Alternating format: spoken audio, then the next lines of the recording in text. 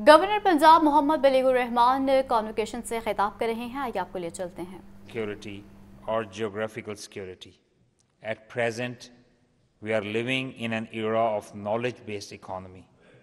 The advancement of human civilization now is possible only by acquiring new skills and applying them in rewarding fashion.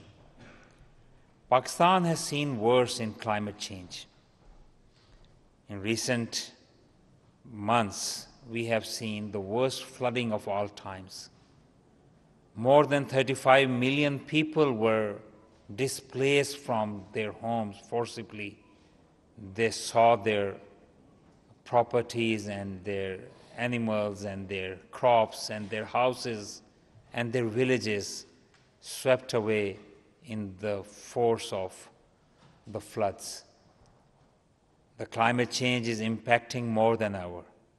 We have seen our crops not arrive to their true potential, and we have seen people lost their hard-earned fortunes and money and their wealth by in these crops. They've seen that go away due to the climate change. Agriculture is no longer a traditional farming system, but has a highly advanced and progressive industry which makes use of technological developments. Unfortunately, many of our farmers are cultivating their lands using primitive ways and means, and their yields and quality of the produce is unfortunately poor. There's always a huge yield gap in almost all the food crops now.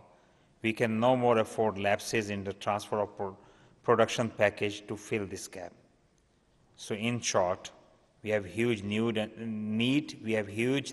and potential for improvement.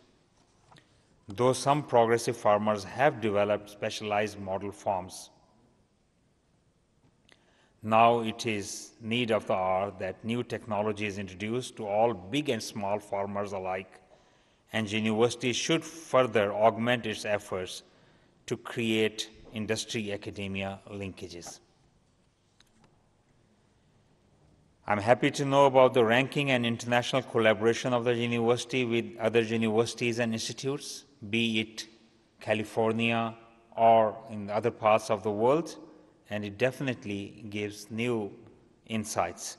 I'll be looking forward to seeing effective and meaningful linkages where two-way flow of knowledge, sabbatical arrangement of faculty, and exchange of germ plasm should be a routine.